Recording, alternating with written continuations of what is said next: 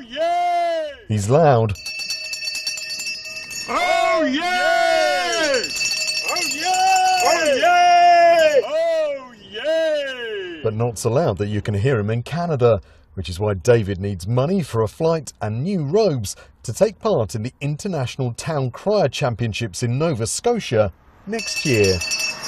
The whole idea is to promote Mablethorpe, Sutton-on-Sea, Sandylands and Trusthorpe. I'm standing in at Skegness at the moment because their town crier has retired. It's a whole area that we can promote just by being what I am. Everyone's a critic.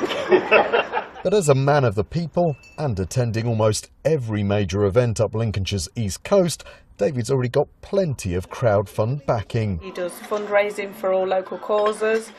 He's really good. He never says no whenever you ask him anything, even if he's feeling poorly. It's always, yes, I will, yes, I'll be there.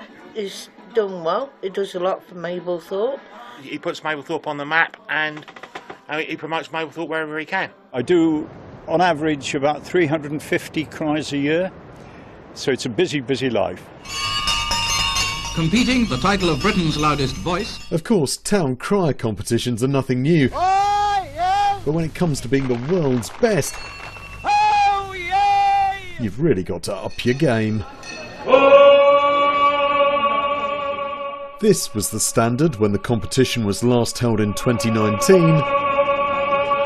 So as one of 24 taking part, how do people in Mablethorpe rate David's chances?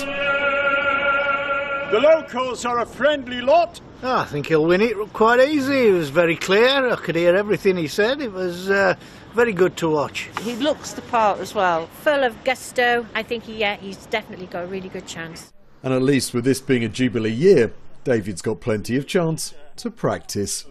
To Mablethorpe, God save the Queen. Crispin Rolfe, BBC Look North.